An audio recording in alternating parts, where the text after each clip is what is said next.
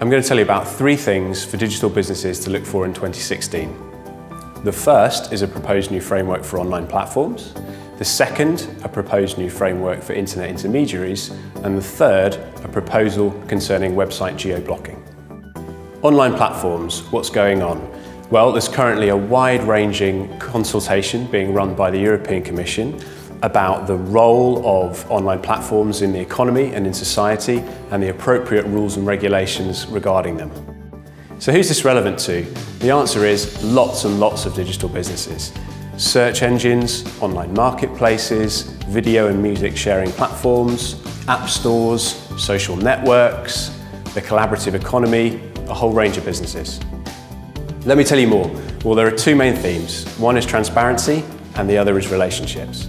For transparency, it's the transparency of, for example, the collection and use of users' personal data, transparency of the presentation of information, in particular search results, and on the relationship side of things, the relationships of the online platforms with their suppliers and providers, with their consumers, and importantly, with those who hold rights in digital content.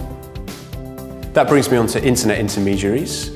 As part of the same consultation, the European Commission is also looking at whether the hosting, mere conduit and caching defences remain fit for purpose. So by that I mean the storage of unlawful content and allowing it to pass through your networks.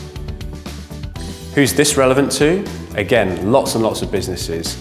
Social networks, search engines, any websites which host user-generated content, and of course, also very relevant to rights holders. Let me tell you some more. Well, one of the main themes that seems to be emerging is that the Commission appears to be considering actively restricting or at least redefining the hosting defence in some way. They're looking as well at whether a duty of care ought to be imposed in relation to certain categories of illegal content. They're also reviewing the notice and takedown procedure and considering whether new categories of intermediaries should be established beyond the existing categories of hosts, caches and mere conduits.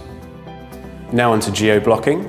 This is another consultation the Commission is running, and I should clarify up front here, I'm not talking about watching Netflix or BBC iPlayer when you're on holiday in a different country. That's a quite separate topic which the Commission is looking at separately. Here I'm talking about the lack of ability for consumers based in one European country to buy goods and services from a website located in a different European country. Who is this relevant to?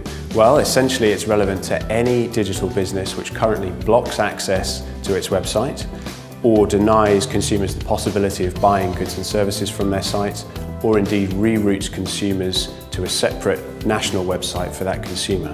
Just to take an example, it might be, say, an online clothing retailer which is based in Germany and only allows German consumers to buy from its website.